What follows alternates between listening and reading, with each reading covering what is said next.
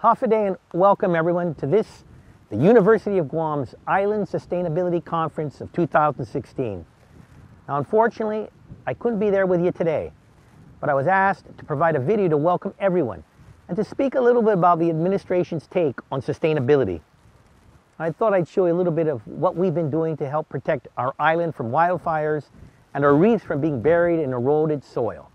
We're here at the Cross Island Road in Jotnya, at one of the many sites where the Department of Agriculture's Forestry Division is working to regrow forests island-wide.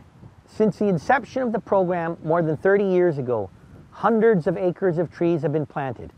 Now in this administration alone, since 2011, we've planted 300,000 trees. Now the trees grow and inhibit the spread of swordgrass, which catch fire easily. The forested areas don't catch fire easily, something that will be important with decreased precipitation. In fact, a recent fire swept through the hillsides here, but stopped at the edge of a forest that had been cultivated by the Forestry Division. These forests also mean less erosion, less dirt going into our bay and causing more damage to our already fragile coral system. It goes a long way to support efforts to rebuild the watersheds along our coastlines. About 3 years ago, I had the honor of being asked by President Obama to be a member of his task force on climate preparedness and resilience. The opportunity allowed me to better highlight to our federal partners the far-reaching impacts of decisions that they make that impact the insular areas. The government of Guam's partnerships with federal agencies and landscape cooperatives are critical. We value the open information exchange with the U.S. Geological Survey, the National Oceanic and Atmospheric Administration, Pacific Island Climate Science Center, and of course, University of Guam. I want to thank the University of Guam and the University of Alaska for ensuring this issue remains at the forefront of discussion. It's particularly important for communities like Guam and Alaska, both of which are removed from the continental United States. I want to thank Senator Murkowski for being involved in the effort to prepare islanded communities for changes in our environment. Like many other small islands and coastal regions throughout the world, Guam, Alaska, and the other islands in this region are among the most vulnerable to climate change. Our regions have inherent vulnerabilities that will exacerbate the social, economic, and environmental impact of climate change. This leads to a disproportionate fiscal impact climate change will have on all our economies. And that's also why we are glad to see more conversation taking place with the conference. While we on Guam are working towards finding ways to protect our environment, we can't do it alone.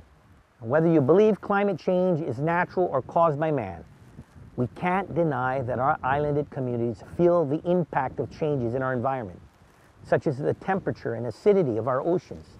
On Guam, these have led to coral bleaching. We also see and feel it in the precipitation patterns, or lack of precipitation, as we're seeing on Guam and across Micronesia.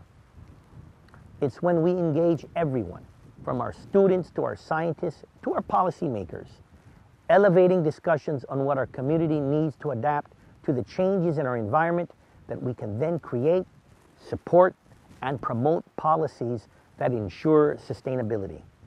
Now, last year, we created the Guam Climate Change Task Force through Executive Order 2015-08. The task force, which is comprised of various Government of Guam agencies, will complete a comprehensive vulnerability assessment to help us better understand the threats to our island's resources, economy, and our community's well-being. Our priorities are: number one, protect Guam's economy and natural resources. 2, build resilience in Guam's infrastructure.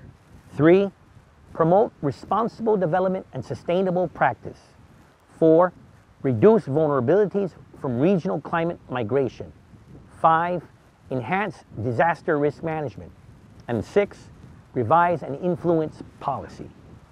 Now, standing in the middle of a forested area, a project that began 30+ years ago demonstrates the challenges and successes local governments like Guam face when implementing sustainable climate action plans. I look forward to hearing the results of this year's conference and to working with you to strengthen our sustainability and resilience programs for our island and her people. Undunkle ni siduus maasi.